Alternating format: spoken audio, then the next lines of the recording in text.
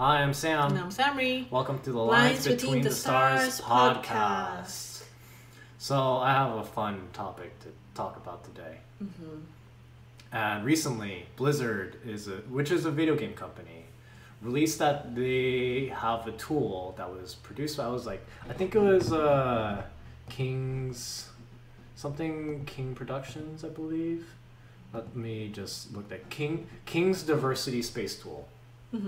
Which is a tool that they use where they put in a character, put in like the data attributes, and from there they give it a score, like a diversity score based off of like age, height, beauty, like race, socioeconomical background, cognitive ability, physical ability, body type, and culture, facial features, culture and race. And so this is a tool that they used to be like, oh hey, like these are what they're doing. And a lot of it too, like they announced this right as they were doing, what was it? Union busting. As they were union busting, like this one of their QA studios was trying to build up a union, and they were in the middle of just trying their best to destroy this union. But because of that, they're like, oh, let's deflect. Let's get some good PR. So they released like, hey, we've been using this tool, right? Okay. So that's another part of this story. That part of the story is like they only did, and a lot of like every time, and Blizzard's been known for every time they say, oh hey, did you know that this character is actually gay?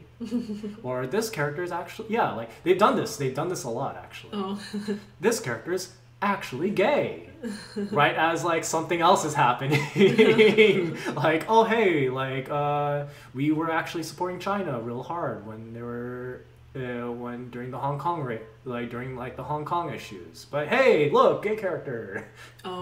So they use diversity. It's been very common in the past. Every time they bring up diversity, there's always something else going on in the background where they're like, oh, they're trying to hide.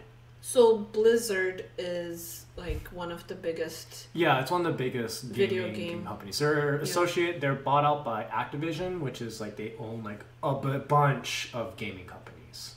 Okay. But it's like kind of like they're one and the same pretty much. Because when you say Blizzard, you usually say Activision Blizzard. Okay. But yeah, so this tool, you put a character through it, and then it will kind of gauge the character's diversity, you know, and it's really interesting because like it's based off of like the norm, which is a white male cis, stuff like that. So like a white male, like being male gets you a 0 on gender identity. Like being female, I think gives you like 2 or something like that. Okay. How many points are there? It'd be, I think it's like out of 10, I believe. Okay. Yeah. But like, for example, we have a character that is, I think she is Arabic. She is from Egypt. She's Egyptian, so she ranks a 7. And then that's culture, and race is Arab, which is also a 7. Age is 60, which is a 7. Yeah. She only has one eye, so it's a 4. Which physical ability. That physical ability, stuff like that. Gender identity, women is 5. Okay, 5. So I think like being black was like a 3. Okay. So being a black man is less diverse than being an Arab, than being a white woman, for example. Because if we just look at those two values, black man, because man is 0, but black is like 2 or 3. But a woman is 5. But a white woman would be 0, but the white woman would still be more diverse than a black man, right? Okay. And it's really, and the artists have come out and was like, dude, we didn't even use this tool making these characters. We have eyes. Like the artists who actually make their characters. But this tool's more for like telling upper management how diverse a character is. Oh, okay. Because upper managements are soulless like robots that only look at numbers. And so it just this tool like came like when this came out, a lot of people, even like non-black people, you know, even like people of color, people like of different ethnicities, found this more creepy than like diverse, right? Oh, because they're being ranked. Yeah, it's like being ranked, right? And it's kind of like, oh, we are. You can tell it's like, oh heck, and they're just when you're making characters, it kind of makes it like, oh, we need to check boxes, rather than like trying to make like a character is like, oh, we have to fill this diversity quota. Oh, okay. Right. And like, and also this is like, oh, instead of actually hiring like a diverse range of people on our team, well, we got this diversity tool to tell us what we need to do without that, you know? Okay. So that's like the whole, that's like kind of like another like thing, like the way this views is like, it seems like a dystopian tool, like, you know, like it kind of like takes diversity and like trying to make it, and I can tell that this tool was made with good intentions, you know? I guess. Like the intention was like, oh hey, we want like more diverse characters in games, you know, stuff like that. But in the way it's used, it's like, oh hey, like because in the past, like since Blizzard's the one people are like comparing their characters, there are characters who were made, and then like a year down the line, hey, this character's gay actually, you know. Yeah, every and character it's usually turns out to and it was usually the people you would think they would have scored lower on this diversity profile if they were just left alone. But then if they're gay, then they score higher on the diversity thing. So it's like it makes those things of like, did they do that? Did they say this character's gay to like fill up a box, to fill up a check mark or a bar? So it becomes like very like disingenuous. Plus you're thinking like, okay, so oh, like, are we just gonna give this guy an eye patch so we can get up their like physical thing, you know? Stuff like that. So it's very interesting. You can tell like, yeah, they're definitely filling out check boxes. But it feels like they're filling out check marks. Yeah. Or like characters will be like refused because it's like, oh hey, like this doesn't meet our quota of a certain thing, you know. And it's so weird because in video games, like I will say that there is a diversity issue in video games.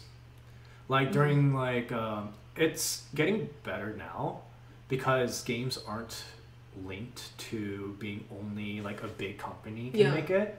There are a lot of smaller projects, a lot of indie games that are like very diverse. They're increasing the diversity. They're increasing like different viewpoints and stuff like that. You know.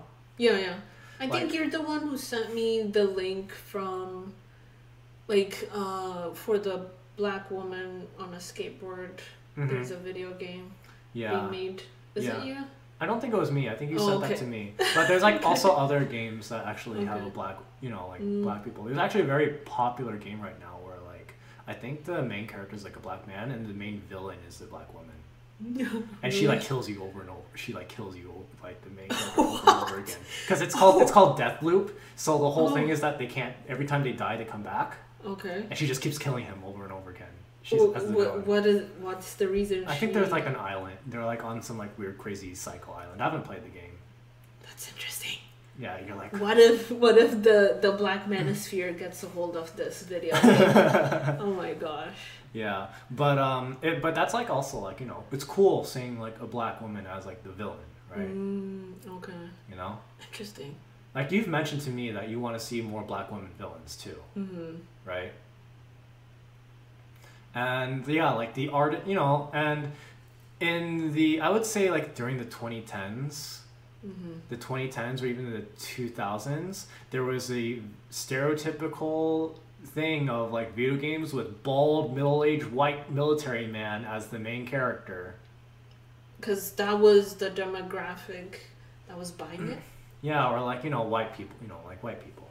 Or like white boys and men. Yeah, and like there's a sense of like in some games, like there's even the sense of self-inserting, like, oh, I am this character.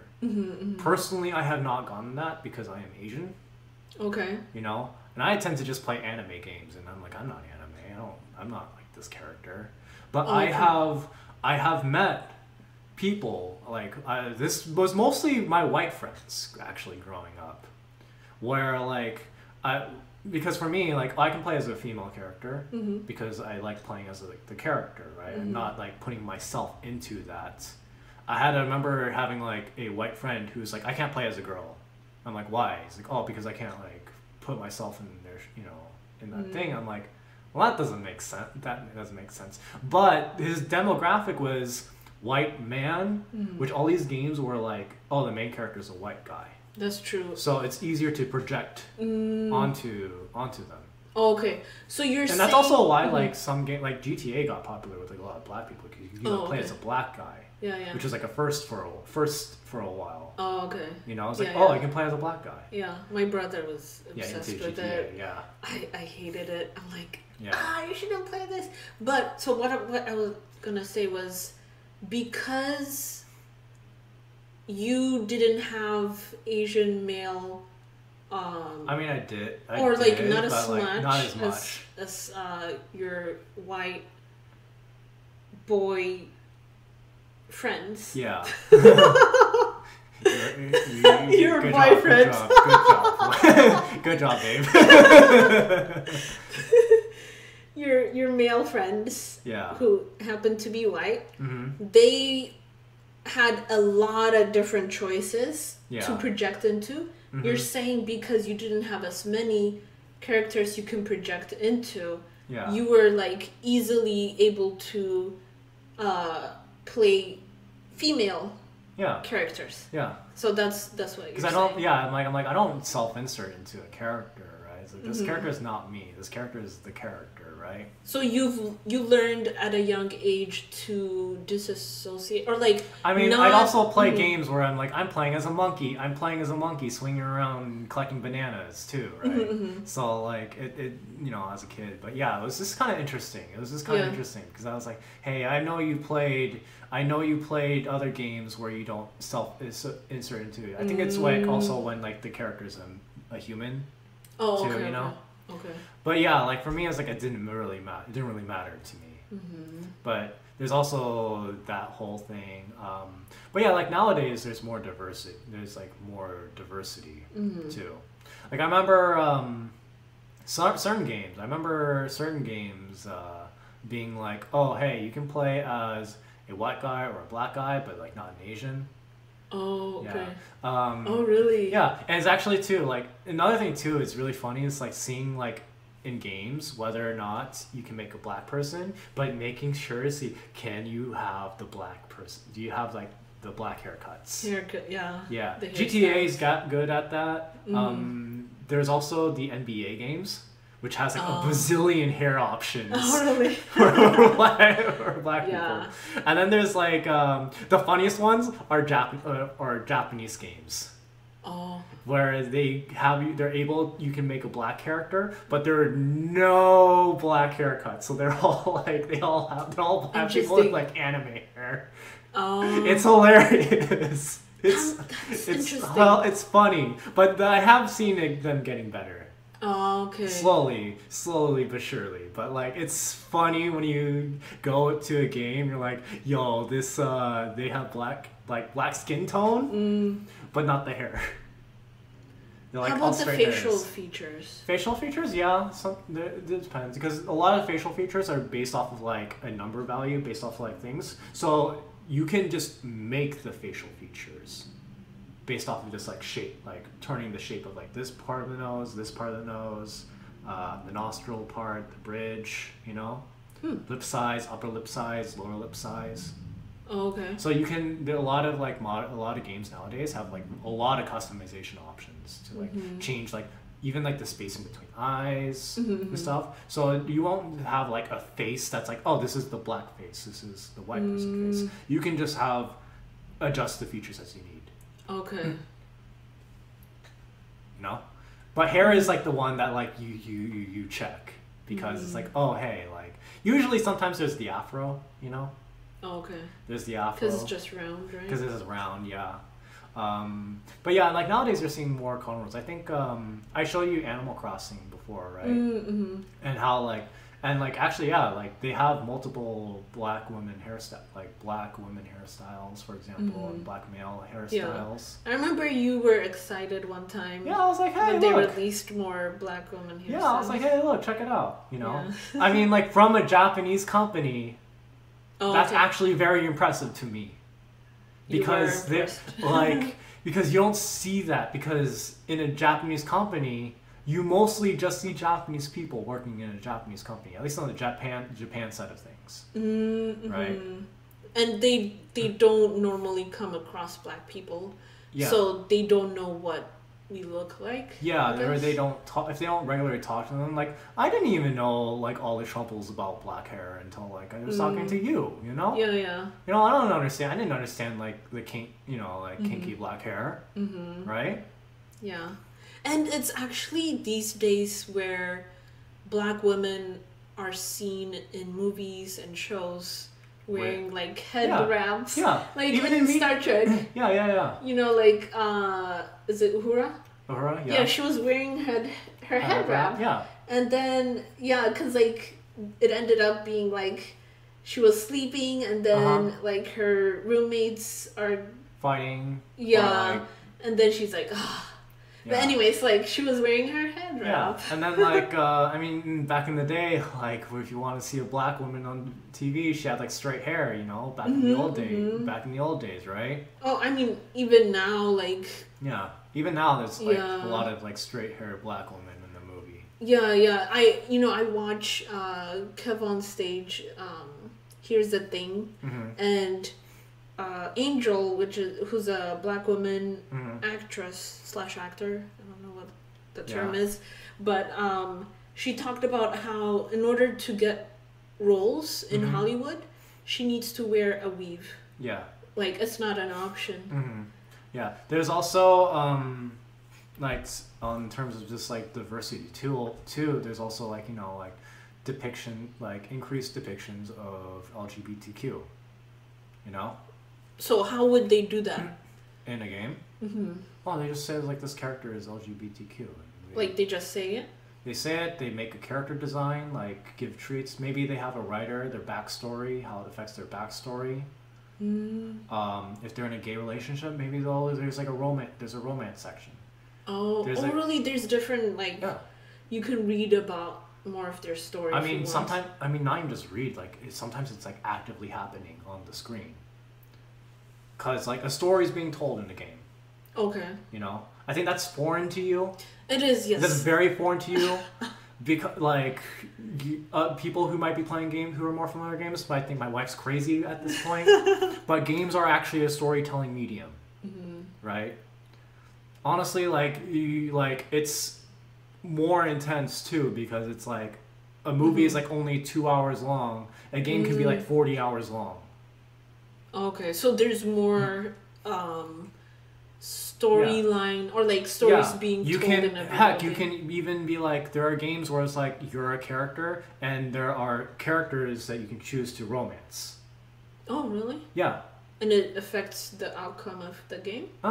It's like sometimes the ending too. Like there'll be like a specific ending. Like sometimes like, oh, this character went and lived a happy life with this character. Or these two characters went on adventures in the end together.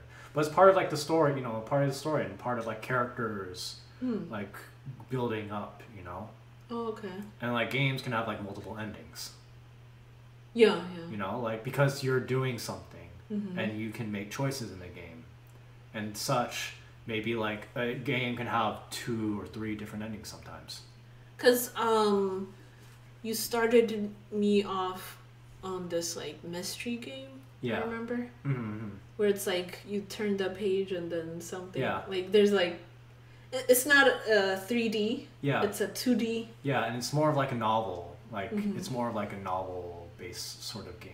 I don't know when I stopped, but you usually like I do it for the first time, and you're like no. Yeah. Yeah. But like yeah, that's like a whole thing. That's a whole sort of thing that video games can do. Is storytelling. You know. That's why I play a lot of video games, because it's like, oh, I like reading stories. And I feel like a bit more, it's more engaging too than just watching a movie. Yeah. Because you're actively doing something. Reads a lot of books. Yeah, and I read a lot of books too. Yeah. So like you're actively doing something. So yeah, that's why like you have an LGBT. That's why it's like the same methods of like movies. How people like, oh, we want representation in movies. We want representation in video games because there are a lot of times there's story-based mediums. Okay. So people want, and you know, like I felt like I never self-inserted into the character. There's a lot of black people who are like, oh, we don't self-insert into the character, but they'd like to. Okay, they want to be given the choice. They'd like to, yeah, they'd like to be given a choice. The same thing with like someone who is gay. They'd like to be playing as a gay character. Oh, okay, okay. You know, like if they're gay and you're playing like, oh, like you only have female romances. There's no guy romances. Oh, okay. You know, I can't play my character as gay or a lesbian or something like that. And there's also even more like trans representations. There's this game that I actually really liked. It's like dating. It's like a dating. Like there's a genre called dating sims.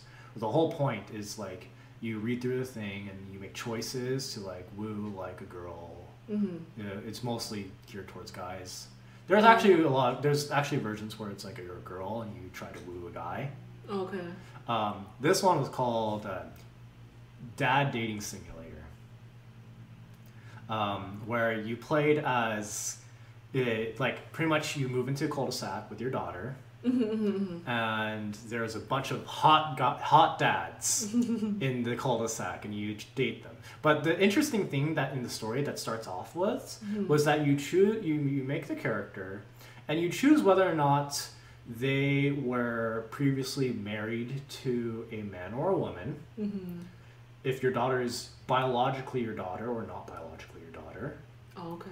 And whether or not your character was formerly, like, whether or not you or your partner had birthed a child. Previously, other than the daughter? No, the daughter. Okay. Because you can also play it off as, oh, your character transitioned. Okay. Like, went through a transition after birth.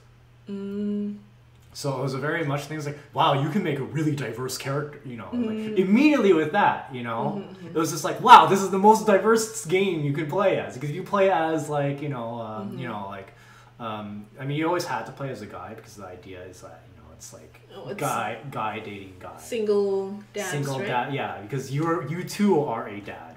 Oh, okay. You know, but you could play as like, you know, like, you could play as, you know, male transition, you know, or female transition to male. You can play as a gay guy. You can play as a normal, like a cis male as well. You know, and then like, you know, the daughter is actually always she's always kind of like a mixed black girl. Oh, okay. You know, so like it's like, oh, she's, you know, like you're like, oh, like she was adopted. Oh, okay. You know, I thought she was white. No, she's when like I mixed. saw her. No. She looks like she can pass then. Let me show you. Do you know what it means to pass? Yeah, I know what it means to pass. See, these are some of the things that you as a non-black man are going to learn when you're partnered with a black woman. Yeah. You learn about passing. That's her. Oh, okay, so she's mixed. I thought she was just like really tanned. Yeah, I just consider her mixed. Oh, okay. Yeah, she works as mixed. Okay. I was like looking, I was like, dang, that would be hard if we had a daughter. She's probably like that. True. You know? Tan, kind of more like, you know, mix between our skin tones. Yeah. Yeah. I wonder what a child. I mean, like, look, I'm very pasty, but like, if given the chance, I tan real easily, you know. Yeah. So it's just like it is like And the oh, hair hey. will be like between the two most extreme hair types. Yeah, yeah. So that's gonna be interesting. Will they just Because have wavy the hair? Asian hair is super straight and round. Mm-hmm. Like the shaft when you cut Yeah. it across, Uh-huh. it's round. Yeah. Versus black hair is like Curly and curly, and the when you cut it across, it's mm-hmm. what does it look like? It's when you like crush Yeah. a straw. Uh-huh. Yeah. Yeah. That's what I it think looks you like. I think you've actually gotten splinters on my hair. Oh yeah, I always get splinters when I cut your Yeah. hair. Yeah, like in my shoes, and I'm Yeah. like, oh snaps, and like I've had multiple splinters in my hand. Yeah. Yeah, I apologize. your beard is very prickly as well. Yeah. Yeah, it's just like a really fun. So like there's been like things out there, people in coming out being like, oh hey, we want more diversity. Okay, Right. so does it help people in accepting their sexuality or Yeah, identities? 100%. Okay.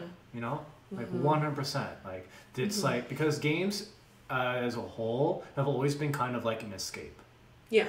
You know, escape from reality, and like also like people who and like I'm not downplaying people who self-insert themselves into a character. That's a really cool thing to do. Like, oh, I relate enough to this character where I feel like because you're also controlling the character too. Yeah. So you're like, oh, that's me. You know. That's true. Yeah, and really like it's like oh. If you're not born white male, you get a lot less like versions of that, of being able to self-insert yourself into a character, right? So there's like less of that escape. Yeah. And so like being it's very interesting too. And it's actually like interesting because there actually have been other games that are actually still like quite diverse, and they never needed a tool. It's just like Street Fighter, for example, is a game. It's like a fighting game. They've been always known for having very diverse because every character is kind of like a lot of times from a different part of the world. Yeah, the main character is Japanese. He's from Japan.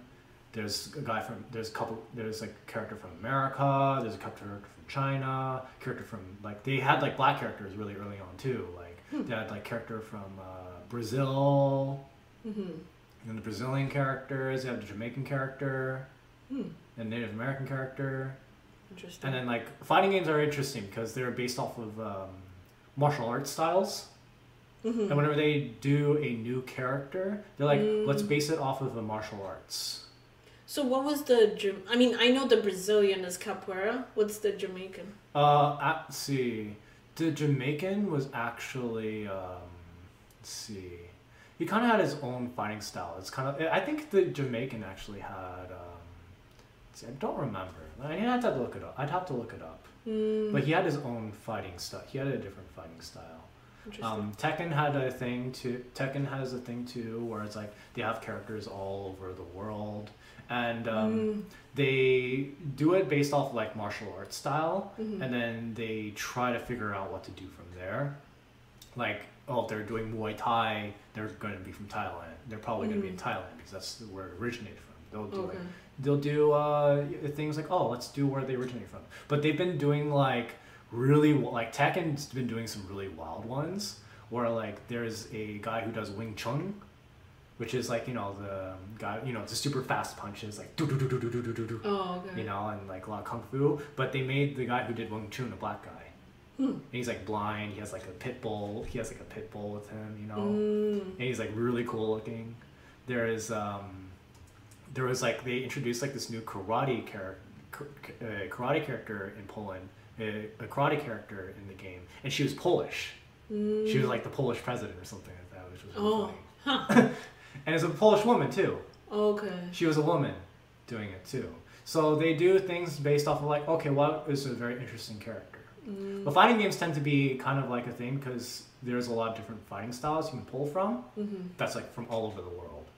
Yeah. And it's actually really interesting because fighting games, the fighting game community, people play fighting games.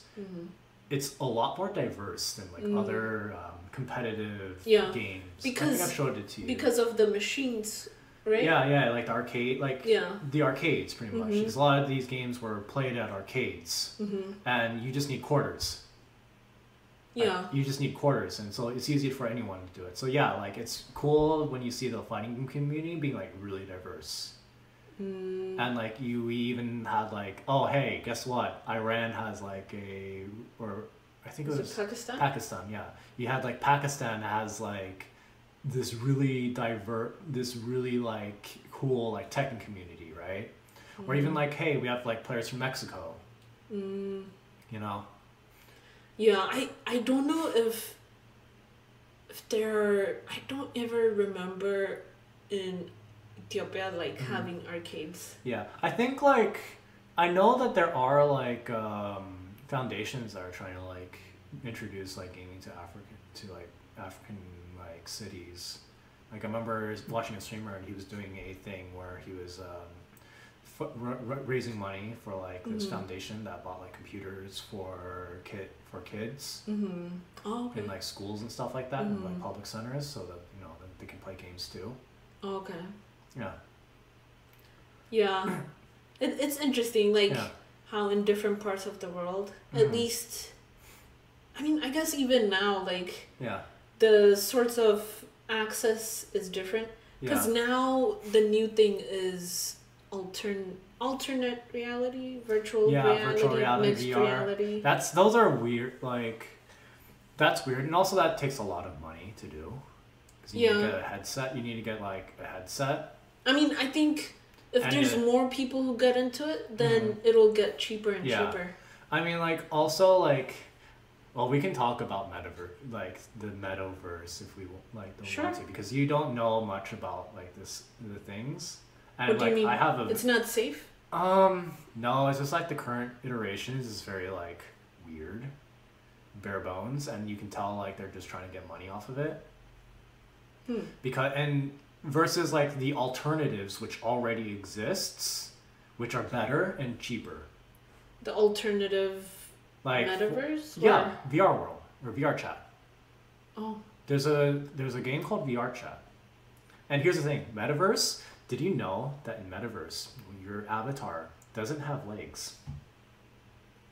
Like metaverse meaning Facebook. Yeah, the Facebook thing. Oh, really? The Facebook thing. That's people are apparently putting thousands, like millions of dollars into buying virtual land. Oh yeah. Which is the dumbest thing ever, in my opinion. But like, apparently they don't have legs. Oh, okay.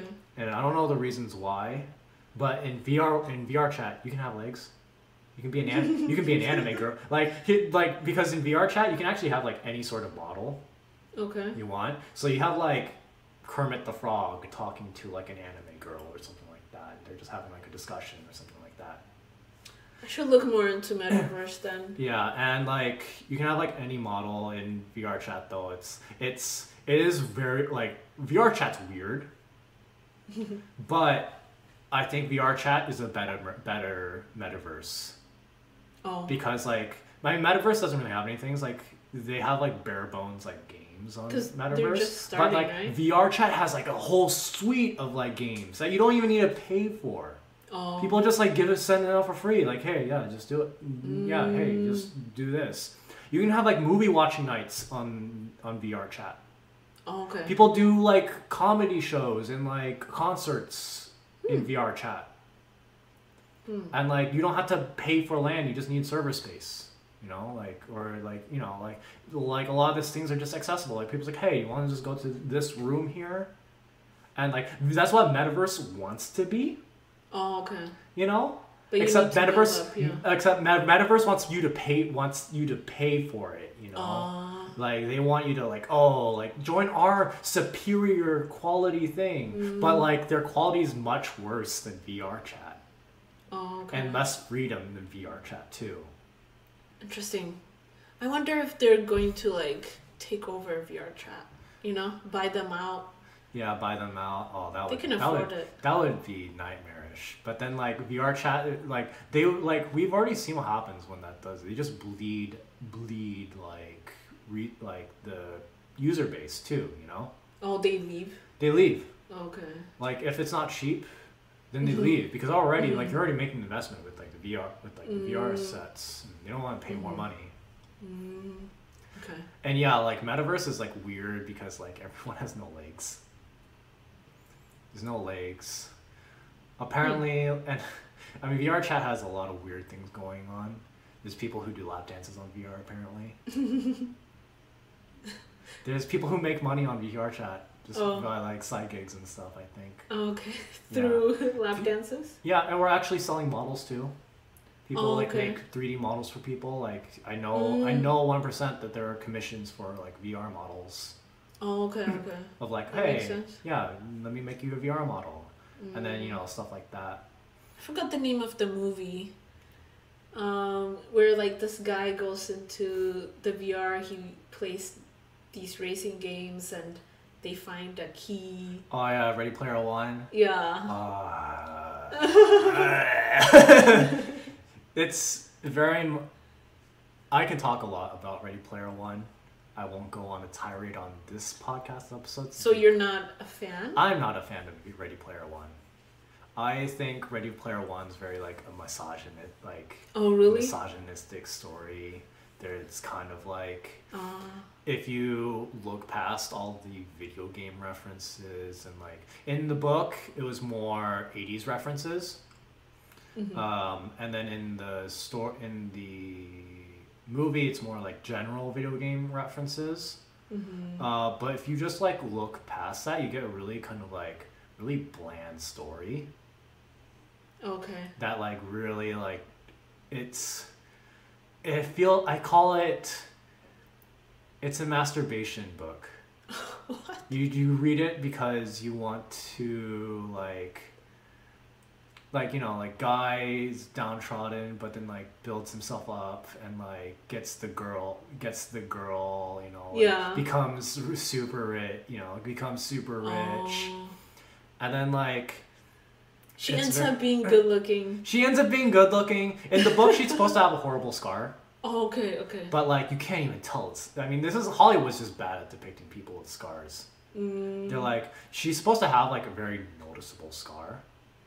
Okay. And like in the movies, like you don't even notice there's anything there. Yeah, I didn't know. Okay. She's good looking, it's a good looking scar. It's like, oh come on. Oh, good looking scar. Yeah, it's just that doesn't detract from their beauty, Oh, okay. But even then, I really don't like Ready Player One. I like maybe like the first I read the book. Okay. I read the book. I like the first like quarter of the book, maybe even first half of the book, but then after that it's just like I'm just sick and tired. The book wasn't good? I don't like the book. Oh, okay. A lot of people like the book. I'm gonna tell you, a lot of people like the book. I don't think it's a very good book. I don't like it very much. Okay. And like it's just kind of like because I read a lot of stories like that. I've read a lot of stories like that. It's like it doesn't do anything different, but it's like the thing that a lot of people it's their first like story like that. Oh, okay. That indulgent fantasy of a indulgent fantasy. Oh, it's for boys or men who fantasize about having a girlfriend, saving the day, stuff like that. Oh yeah, a girlfriend who's also into video gaming. Yeah, exactly. There's and here's the thing, self-indulgent books aren't limited to guys. Of course. There's a lot of romance novels. Oh yeah. All those schlocky romance novels with like shirtless abs on the cover. Oh, that's the woman equivalent. Oh, okay. That's the woman equivalent to Ready Player One. Oh, okay. Okay, they're on the same tier. So like you wouldn't necessarily look at those novels and think they're good books. They're like, you can tell that like, oh, these are entertaining books. But you wouldn't necessarily think of them as peak literature. I mean, it's interesting because there's an increasing number of Black women romance novel writers who write about like interracial relationships. Yeah. So they're catering to the indulgent things. Yeah. Because like there's more Black women are more willing or open to interracial relationships now, more than before. Yeah. So there's a market for it. Like, look, okay, trashy novels are for everyone. But remember, we can have different flavors of trash. Yeah, yeah. You know? Yeah. Yeah, we can have different flavors of trash. It's like, what is it? Look, trash can't just... White people can't have a monopoly on trash. We need Asian trash. No, trash. Yeah, novels. that's We true. need Black people trash novels. We need Latino. Like, yeah. Trashy novels, you know? Yeah, yeah. And look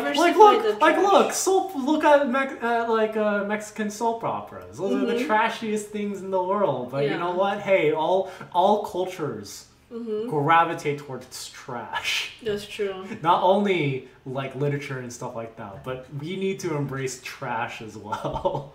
So that like it'll allow for more creativity. Yeah. I feel. Because if people are okay with being able to like put out quote unquote trash works, then other like more people will feel free to put out their work, and it might be the best. Yeah. I would actually, here's the reason why I like another example to describe why I don't really think Ready Player One is that great. It's like someone who is like an avid reader of trashy like romance novels, and they read Twilight, and Twilight to them is like every other trashy romance novel that they read, but to a lot of other people it's the first trashy romance novel that they read. Right? Yeah. For a lot of people, Twilight was their first trashy romance novel.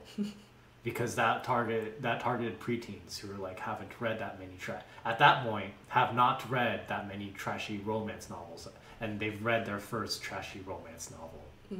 Ready Player One is the trashy. It's like the equivalent for it's like the guy mainstream. It's the guy, for boys trashy romance novel.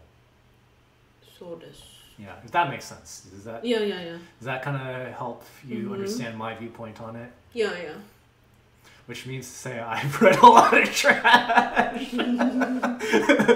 Like, that means that I have read a lot of the guy equivalent of trashy romance novels. Do you still have those novels? Yeah, I do. Okay. They're on my bookshelf. So this. Yeah. So yeah. Thanks for listening. Yeah. Please like, share, subscribe. Hit the bell notification for more content. You beat me to the shilling. What am I going to do with my life? Am I better now? Yeah, you are better. Cool. All right. See you later, everyone. Bye. Bye.